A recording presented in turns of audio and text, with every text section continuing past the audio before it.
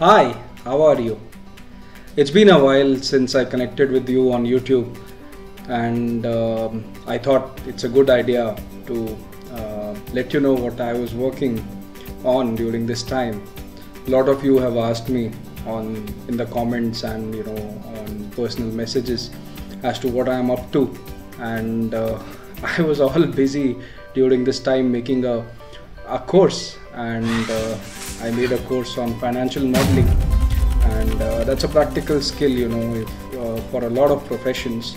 And I happen to do a lot of financial modeling in my life, and I thought, let me create this during the downtime, when you get some time off work.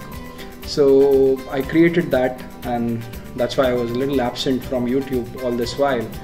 But then I thought, I don't have a commercial angle to this course, so I just made it free and put it on a platform so that any of you who would want to go through it, learn financial modeling, can do so very easily. So I'll definitely leave a link to the course in the description of this video so that you can log in, create an account and do the course for free.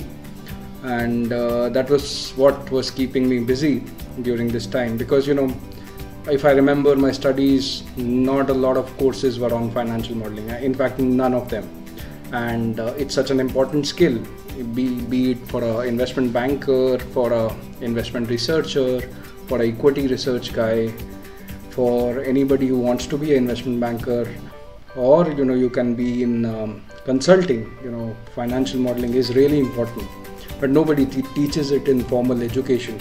So I thought it's best I make use of this downtime, create something good for all of you, and make it available. Otherwise, things have been okay, but we are at a stage where Corona is starting to be at its worst.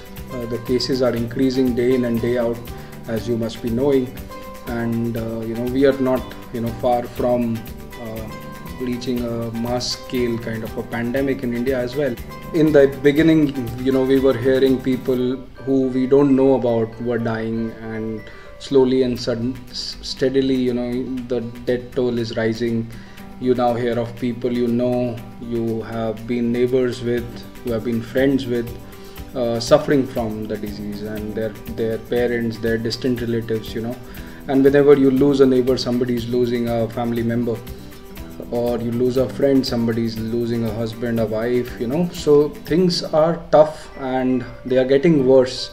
That's the worst part, and this is far from getting over, and the only thing we can do is keep ourselves safe within our homes.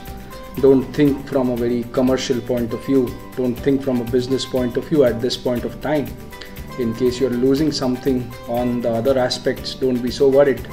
It's important to play your part in not bringing this disease home, and in case it reaches your home, how to best protect others, and also how to treat the one who's suffering from the disease. Also, it's important to not make it a social taboo, which happens so easily in Indian societies. We don't have to treat a patient like someone who's done something criminal, and it's very important to care for them while maintaining the distance, while self-isolating them and others in the same vicinity, in the same home.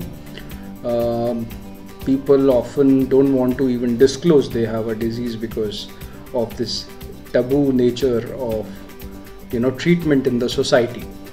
So it's important to not feel bad about someone having it, or you stay away from that person, that's okay, but don't create rumors around it. Don't really judge that person because he got that corona from somewhere. It's a virus, it's a viral, it's like other viral. Of course it's more deadly, but that person has done nothing wrong. It's not something that is because of that person's activities. Maybe he was less careful, maybe in some cases. It doesn't really have to be the case that he was less careful. He might have contracted it from anywhere. So I think it's important to be more supportive and caring as a society, and also to think of others as human beings. Maybe they are suffering or they're not suffering. Either case, you have to treat them as human beings. And once they recover also, it's recovered, so you have to treat them normally. You have to treat them like they are one of you, and like they are full healthy and hearty. It's just normal communication, and normal relationships need to come back.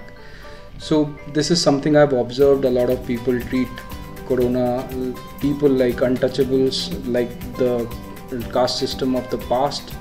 That should not be the case. Of course, you maintain distancing from them for the time being, till the time they are ill, but over time, they are normal human beings once they recover. And in fact, they are the ones who are going to contribute to the herd immunity that so many people talk about. So I wish you all the best. You stay indoors, stay blessed, and stay safe from this disease. Keep maintaining all the hygiene and all the distancing requirements so that it doesn't enter your house, and if it does, it's okay. Just try to cure the person who's got infected and maintain distancing, and once they are back from it, treat them normally. Thanks a lot for listening in. It's a tough time. Everybody's having a tough time. You are not alone.